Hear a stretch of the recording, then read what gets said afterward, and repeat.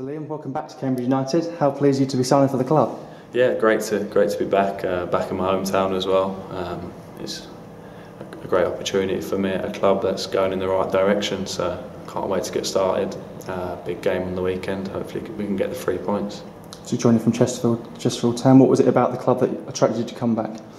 Well, like I said, it is my home. I know a lot about the club, playing here as a kid as well. So it won't take me too long to settle in. It's an easy transition period to doing it. So yeah, to be honest, I'm just buzzing to get it over the line in time. I know it's taken a bit of time to get done as well. So yeah, it's great, and I'm really looking forward to it. Obviously, you touched upon your affinity with the club previously, and obviously the city. Having grown up here, you're a student at Savesey College. Just give us a little bit of background in terms of how you grew up here and your previous background with the club as well. Well, I signed here under 10, just through a trial, basically a trial period, and was there until the academy ended up going under, just because finances weren't there, sort of thing. So that was a sad day for me, and there was a few coaches that I worked with then that are still here now, which is great. So it'd be great to catch up with them again. And then went to West Brom from there, really. Followed Dan Ashworth, and just had a great time there, had a great experience. Was lucky enough to play in the Premier League as well, which was a childhood dream for me as well. But needed to get more games. Went to Chesterfield and got a lot of appearances there, but it wasn't in my right position. I was playing right back there, and then a few in centre mids, and then this has come up, and it's an opportunity that I just couldn't say no to. Obviously, you talked us through your career there, really. You mentioned about West Brom and those opportunities to play in the Premier League and a few more in the Football League Cup as well. Playing at such a young age, how much do you think that's helped you up to this point in your career?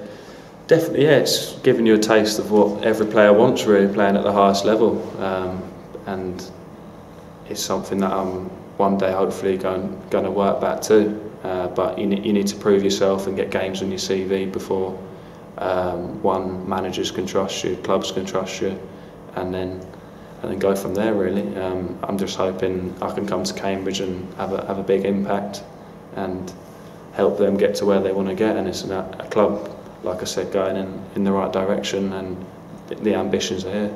You've obviously spoken about people that you know from the club from your time here before. One person that obviously wasn't here was the current manager, Sean Derry. You've had the chance to meet him. What have you made of him, and how much are you looking forward to working alongside him? Yeah, I can't wait to get working under him, to be honest. He seems like this is what he wants, and for the club to go in the right direction. And I think he's a manager that can do that.